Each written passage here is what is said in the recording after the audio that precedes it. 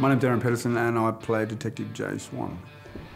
Jay Swan's been on a long journey for a number of years now, through film and through a television series.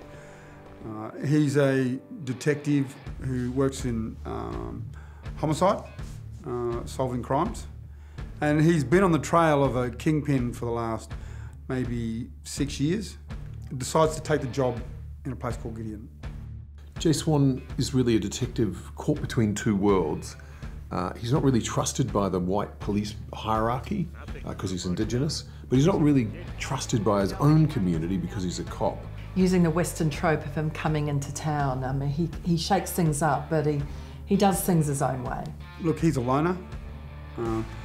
He's married to his job, which in a lot of instances puts a strain on his personal life.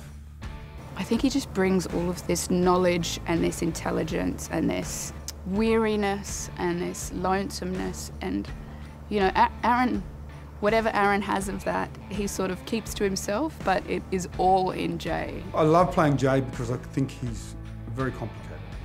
He has many layers, many dimensions, and really at the end of the day, he works within the jurisdiction of the law.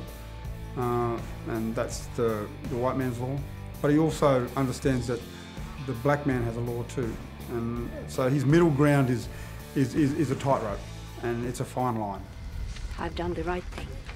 Consulted with the traditional owners, received permission from the land council, but you can't please everyone. That piece of paper might talk for your Jackie here, but it don't talk for me, and it don't talk for my country. I mean, he has the story, his own story belongs to this kind of TV series in a way, so he has a heart in it, and you can tell.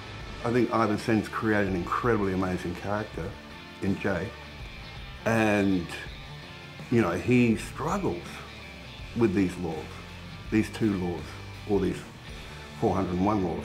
You know what I mean? He struggles with that, and I find that really important.